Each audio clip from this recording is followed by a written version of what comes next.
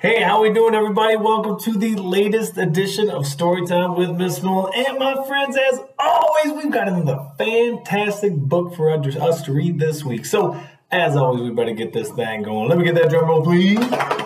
Our story this week is Dog Days of School. Oh, Dog Days of School. Let's see here. Our author is Kelly DiPucchio and our Brian Biggs. So let's get going on this great story here. Man. Charlie did not like going to school. He was tired of practicing his letters. He was tired of drawing pictures. He was tired of trying to explain himself to the teacher. Charlie was even tired of being tired.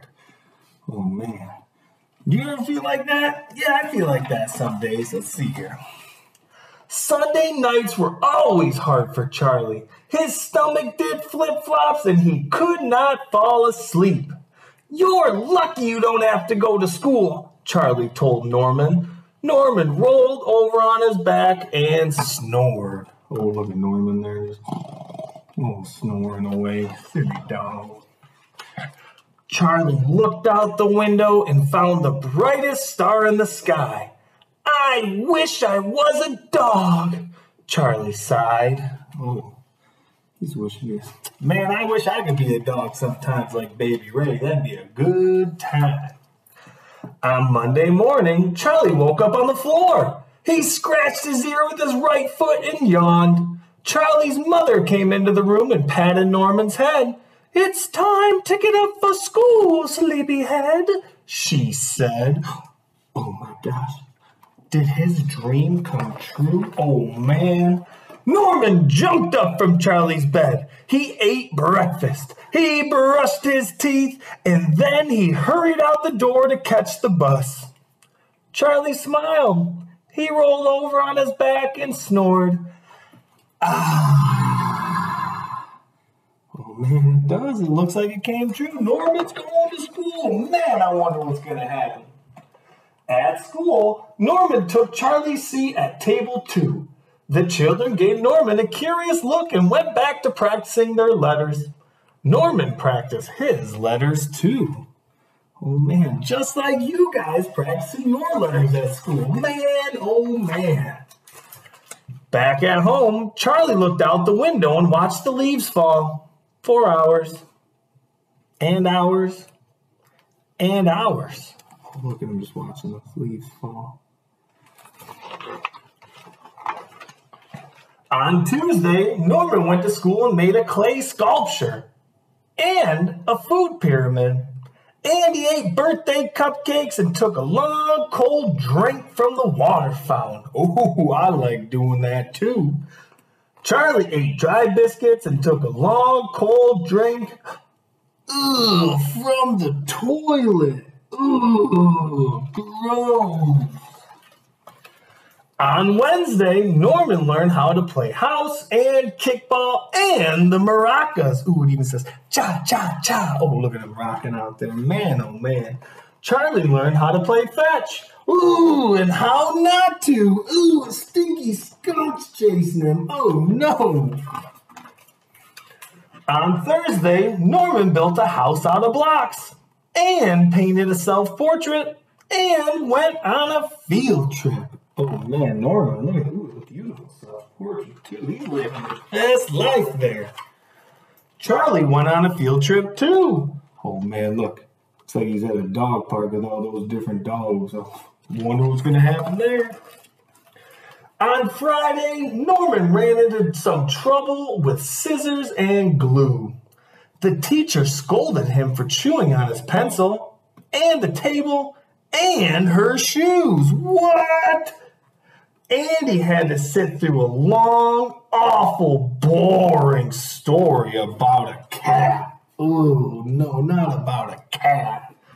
Across town, Charlie had to sit through a long, awful, boring day at the dog groomers. Ooh, look at him getting his hair done there. Man. The weekend wasn't much better. Norman tried to play soccer. Oh, look, but he's chasing the squirrel, not the ball. He tried to sit through a movie. Oh, man, he's not really watching. Andy tried to finish a triple hot fudge banana sundae with extra whipped cream. Ooh, that sounds tasty. Meanwhile, oh no, look at, he's digging in the garden. Oh no. Charlie spent his weekend locked up in the laundry room. Oh no, he might have made a bad choice. By Sunday evening, Charlie had enough. He tried to write his parents a note, but they couldn't read it. He tried to draw them a picture, but it wasn't very good. He tried to explaining to them, "I'm not Norman!" But his parents only heard, "Woo, woo, woo, woo." Oh man. "Bad dog," Charlie's mother. And she put him outside in the cold. Oh no, that's not very nice. The wind howled and Charlie shivered. Creepy shadows danced across the lawn. Oh no. Charlie's stomach did flip-flops and he could not fall asleep. He looked up at the stars and sniffled. "I really wish I was a boy again." Oh man, you guys think he's going to turn back to a boy? Let's see here. On Monday morning, Charlie woke up in his own bed. His mother came into the room and kissed his forehead. "Time to get up for school, Charlie," she said. Oh man, his dream worked, and look at Norman's still there. Charlie jumped out of bed. He got dressed. He ate breakfast. He brushed his teeth. Charlie went to school. And Norman, oh look at Norman, run into the cheese wagon there. Ho ho!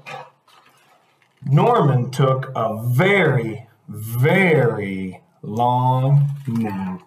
Oh man, and that's our story. Can you imagine if you woke up as a dog? What? Let's see, baby Ray, come on over here. Come on over here.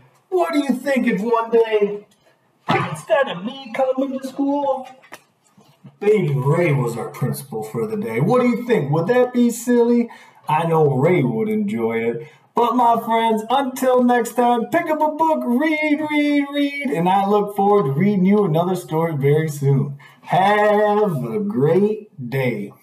Goodbye.